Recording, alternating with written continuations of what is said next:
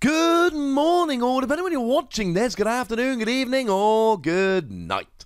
My name's Ross, and as always told out of Voice Radio. So today, well, frankly, ladies and gentlemen, we have just had a big news dump of Pokemon Sword and Shield news. There was a new trailer, it's all been updated on the Pokemon website. So, rather than sit and dig through it all yourself, why don't you settle in, grab yourselves a nice cold beverage, and I'll tell you all about it.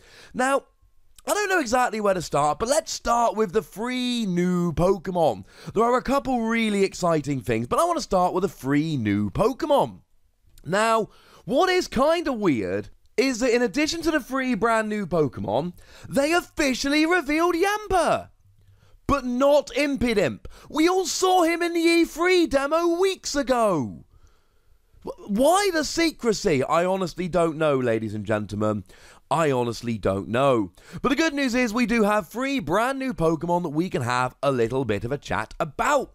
So starting off, we've got Alchemy, the cream Pokemon, a fairy type that is very, very small, 0.3 meters high, 0.5 kilograms, and the ability here is Sweet Veil.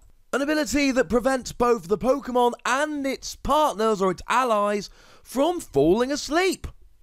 Cool. That's quite nice, I suppose. And apparently it produces ice cream, which is really delicious, so pastry chefs want to have an Alchemy as a partner. Okay then. Sounds quite nice. We're also getting Roly-Coly, the coal Pokemon, a rock type, 0.3 meters high, 12 kilos heavy, and the ability here is either Steam Engine or Heat Proof. Now, Steam Engine is actually a brand new ability introduced in Sword and Shield, which gives a speed stat boost if it is hit by a fire or water type move during a battle. And Heat Proof just halves the power of fire type moves. You probably could have guessed that one. And finally, we have been shown Duraludon, who might be my favourite of all the Pokemon we've shown so far. He looks awesome. He's the Alloy Pokemon, or she. It is a Steel Dragon type, 1.8 meters in height. Pretty much exactly the height of Wassy. Tiny bit shorter, but we'd make good bros. 40 kilos, that is significantly lighter than Wassy. And the ability is either Light Metal or Heavy Metal. Now, Light Metal actually halves the weight of the Pokemon. And can you all guess what Heavy Metal does? Yeah, it doubles the weight of a Pokemon. You probably could have seen that one coming. This one lives in caves and mountainous areas, 2 different shaped arms to grind down rock surfaces for food, shares habitat with Tyranitar, and they're often seen battling. So I suppose at this stage you're going to need to put yourself in either Team Duraludon or Team Tyranitar. And ladies and gentlemen, I know it's early, but I'm going Team Duraludon. That sounds kinda cool to me. So okay, we got 3 new Pokemon, that's kinda cool. But the other really big news here is Gigantamax. Now, we've already looked at Dynamaxing. We talked about that in a previous video. I will link my Sword and Shield videos in the comment section. No, in the description. Boom. Now, Dynamaxing is common to all the Pokemon, and essentially anyone can Dynamax and it's lovely. But Gigantamaxing, well, that is only for certain species of Pokemon. When they Gigantamax, they can use a unique move known as a G-Max move, and each G-Max move is particular to a specific species of Gigantamax Pokemon. These G-Max moves are only for Gigantamax Pokemon, not Dynamax. And it is 1 G-Max move essentially per species of Pokemon. Now, as it stands at the moment, there are 3 Pokemon that have been confirmed as being able to Gigantamax. Don't read too much into this. We will, of course, at some point have a full list of all Pokemon that can Gigantamax. That seems like the kind of video I should be making. And I will. But so far, we've had it confirmed that there are going to be Gigantamax Dreadnought, Corviknight, and Alchemy. Now, Gigantamax Dreadnought here looks different. You can see the different design of the character. Clearly still the same Pokemon, but looks a little bit different. It is 24 meters high, which is frankly ridiculous. Now, it does retain the same typing and the same abilities as the pre-Gigantamax Dreadnought, but now you have a new move, G-Max Stone Surge. Water-type moves used by Gigantamax Dreadnought will change to G-Max Stone Surge, and it doesn't just deal damage, it shatters sharp rocks around the opponent and causes the Pokemon entering the battlefield to take damage. So basically it does a bunch of damage while introducing Stealth Rock as well. Well, that's kind of cool. We've also been shown Gigantamax Corviknight, which goes to 14 meters. Same typing, same abilities, and it gains G-Max Wind Rage. So if you use a flying type move, it changes to G-Max Wind Rage, it deals damage, but it also removes any effects of moves like Reflect, Light Screen, Spikes, and Electric Terrain that opponents may have. And then Gigantamax Alchemy, which just turns into a gigantic, well, I would say cake, but it's kind of like an ice cream cake. Again, still fairy, still Sweet Veil. Now this is 30 meters in height.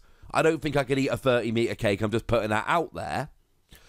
But it gains G-Max Finale.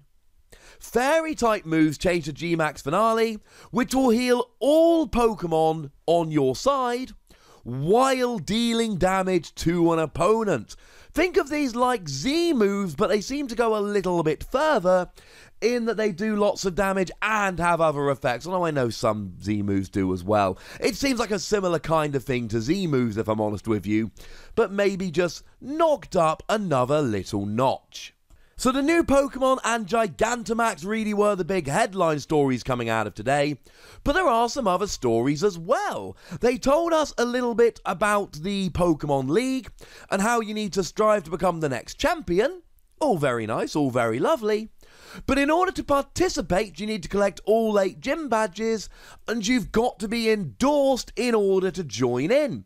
Good news is, at the beginning of the game, you will be endorsed by Champion Leon, which will kick off your journey. Remember, Champion Leon is the older brother of your rival in the game, which will help. And you need to actually get sponsorship. I'm assuming these are all going to be fictional brands here. I'd love to be running around sponsored by KFC and Pepsi, but I don't think it's on the cards. And we've been given a lovely shot of Champion Leon with a cape full of sponsors. Pokemon and NASCAR are more similar than they have ever been before. Now, we were also shown a couple of what I like to call executives of the Pokemon League, a couple of new characters, so to speak. We've got Chairman Rose and Oleana. Now, they are on the Champion League committee. Chairman Rose is the president of the league, or the chairman of the league and president of a large business conglomerate. And he's made the Pokemon League world famous by implementing gym battles featuring Dynamax Pokemon. He also was the first person to endorse Leon, so, you know, seems a bit weird that the manager of the committee is also endorsing the champion, but let's leave nepotism aside for the moment. Oleana is Rose's secretary and known for her calm and collected personality, and she is the vice president of the company and in charge of the day-to-day running. So there's some characters you'll be bumping into throughout the game. Now, one of the things that's kind of cool about Pokemon Sword and Shield is that there are going to be version-specific gym leaders. So if you go into Pokemon Sword, you will be facing down B, whereas if you go into Pokemon Shield, you'll be facing Alistair. Now, these are 2 new gym leaders which have been introduced today, in addition to Milo and Nessa, that were previously revealed to be in the game. If we start off having a little bit of a look at B, she is a fighting type gym leader who is very stoic and rarely shows her emotions. Whereas Alistair, I mean, you've probably guessed by now, a ghost type gym leader, always hides his face with a mask around other people, rarely makes public appearances, spends most of his time running around ruins or in cemeteries. Cool, I suppose? And of course, where we have new Pokemon games, we have, well, version exclusive Pokemon. That was the whole point initially. You had to catch them all and trade. If you get Pokemon Sword, you will be getting Dino and Jangmo-o, and then obviously going up into their final evolutions of Kommo-o and Hydreigon. And then, of course, in Pokemon Shield, you're going to be getting Larvitar and Goomy, which means if you want Tyranitar or Goodra, you'd probably best be going Pokemon Shield here. And a quick note about the Steel book, where you get both versions of the games. I've made no secret of the fact that this will be my personal choice. If you get the double pack, you'll receive 2 codes with Dynamax crystals, which will let you face Dynamax Larvitar and Dynamax Jangmo-o in special max raid battles earlier than you would usually be able to. Except I've just told you that one of those is exclusive to each of the versions.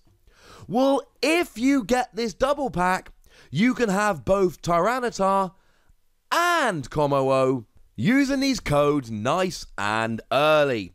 So there you go, ladies and gentlemen. That's all the new news that we've got about Pokemon Sword and Shield. All of the lovely information that was shown to us. I remain more and more excited as this goes along, and do remember that I am committed to Pokemon Sword and Shield. Any news that we get as we go through, I will be sharing with you lovely ladies and gentlemen. So if you're not yet subscribed, might I suggest you make that somewhat of a priority, if I may be so bold. And then, of course, I want to know what you think about all this news, so let me know in the comment section. Go nuts!